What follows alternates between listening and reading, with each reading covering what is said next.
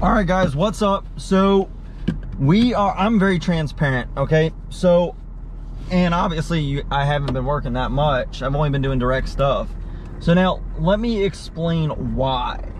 Because I feel like that this virus and this dip in freight, I shouldn't even call it dip in freight, but this, you know, rock bottom of freight, I feel like we're not at our worst anymore. It's still really, really bad though. So, speed bumps. So, I feel like we're at that small up curve. Oh man, hold on.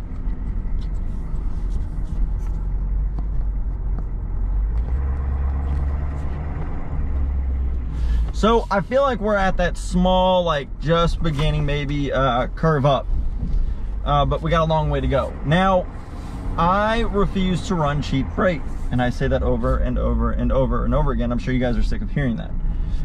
So I have, you know, there's a lot of people that, you know, like to, you know, talk and run their mouth and stuff, but I'm completely fine financially. The truck and company and everything is completely fine financially. So I'm not running cheap freight. Y'all can run out there and run stuff, you know, cross country for, you know, 90 cents a mile and basically just pay for fuel and stuff. I've been on vacation. I went to the beach last week. I went riding side-by-sides the week before that. There's nothing else to do. I'd rather be working, but I'm not working for pennies. Now, I've done a couple loads for directs for good money, but you know, that's not every day. I don't have customers like that. And hopefully one day I do, but today's not that day.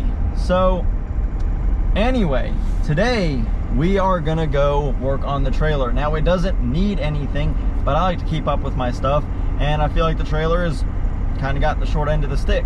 So now it needs tires. Well, it needs some tires, but I think I'm just gonna put all brand new 14 plies on it because I'm tired of them. Them 10 plies, I'm tired of it. So I don't know, I have one that's really bad. I mean, it's basically always been a spare tire, and it's about bald. It's on there now because I got a nail through the sidewall of a brand new tire that's sitting in the bed. So that's that. But we're gonna get some new hub oil. We're gonna clean the hubs out, clean them down, clean all the bearings down. We might take the brake drums off, check all that stuff out, check the springs, clean up brake dust. Maybe I'll pressure wash the deck down. I really wish when I got the trailer that I had stained it, but you know, whatever, it is what it is now. It's not that big of a deal. The deck's not like falling apart. It's still got a long life to go, but it's starting to show its, you know, it's starting to show some age, and that's okay. It's just, you know, it's just a deck. It's, you know, not the end of the world to replace or anything. So, but besides that, yeah, we're just gonna go head to Walmart right now and then pick up some oil and pick up some supplies, and then we're gonna go pick up the trailer, and then we're gonna go head to the house in the garage, and we'll get started.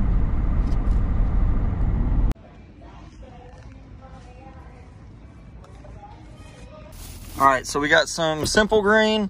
Now this is probably just gonna be to clean up any mess. My wheels kind of have grease, and, well, not grease, they're just dirt and like brake dust all over them. So that's that. We got some brake clean off all the dirty bearings and all that good stuff. Y'all should probably know what brake clean is. I shouldn't have to explain that. And then we got, this is what most of your axles are going to take for anybody that has a heavier trailer. It is just standard 80 weight 90. And yeah, the one bottle, honestly, it's crazy how small of amount of oil are actually in the oil bath hubs. This 2 bottles, or what are these, quarts? Yeah, 2 quarts is more than enough. This will leave me with plenty extra. Honestly, it might only take 1 bottle for all 4 hubs, but I bought 2 because I'm not running back to the store. So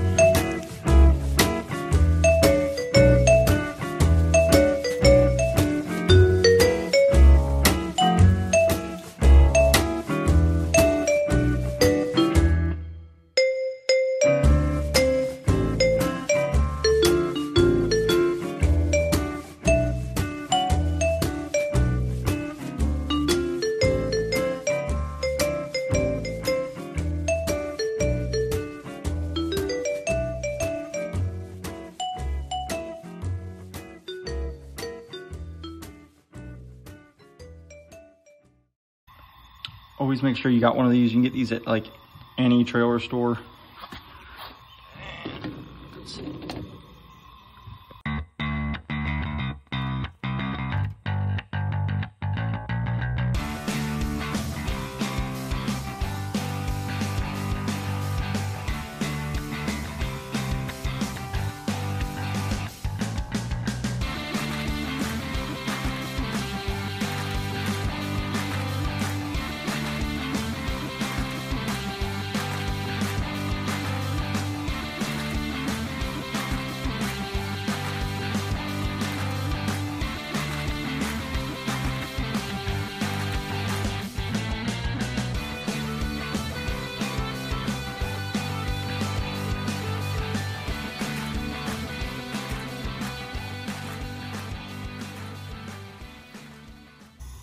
So we got a cracked cap. So that's why you need to make sure you keep extras of these on you. At least a couple. I need to order more.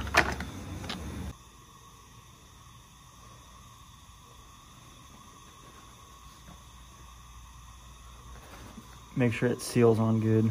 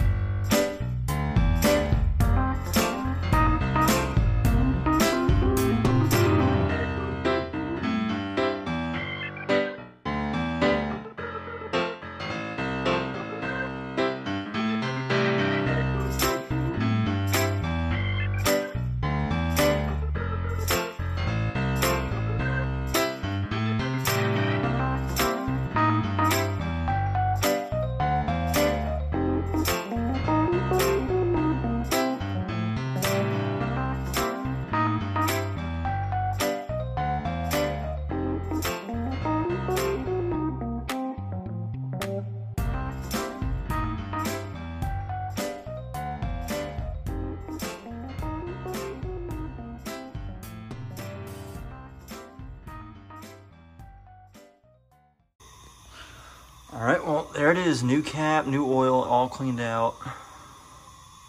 So you got an oil fill level. I always do a little bit over.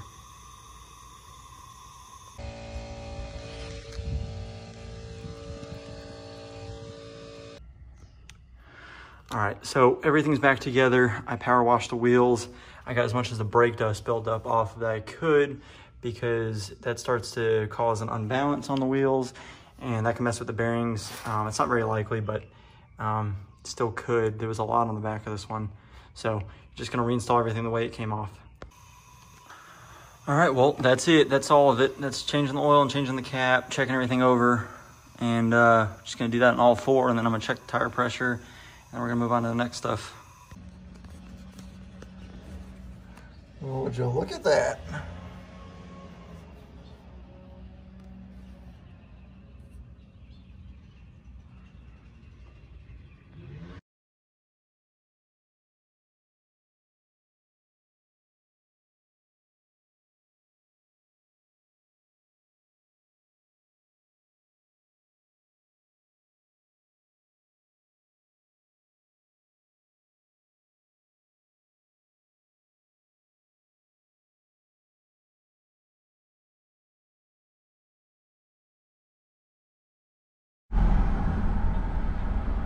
All right, so quick recap of today. So obviously my intentions today were to take apart all wheels and, well, take off wheels and tires, inspect the bearings and such, the brakes, and change the bearing fluid, the hub oil. So I got to the first one, and by the time I took off the first hub oil cap, it cracked. And they're, you know, it's just cheap plastic. It's pretty common for them to crack and break. They kind of just, you know, wear out, you know, the heat cycles, the weather, all that good stuff. You know, it's just plastic at the end of the day. So it cracked. I had a spare one. I replaced it, moved on to the next one. As soon as I put a little bit of pressure, it started, like, you know, cracking, like spiderweb cracking all over the place again. So I pretty much just assumed that they are all done, and I ordered 4 more. And then now I found 2 really good structural cracks in the trailer.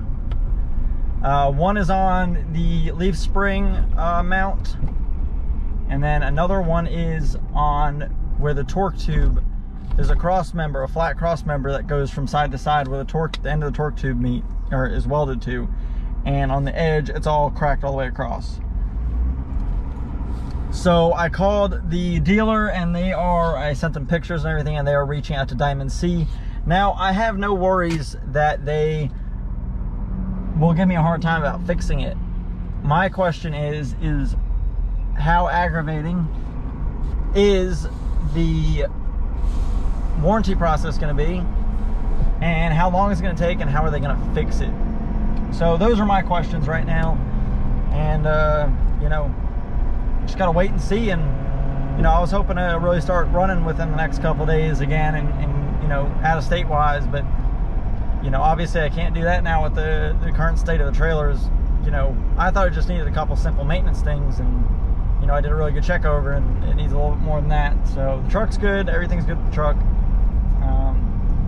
Trailer just needs a little bit of love. I mean, it's got 60, well, I can't count all that. It's probably got about like 55,000 miles on it, something in that area.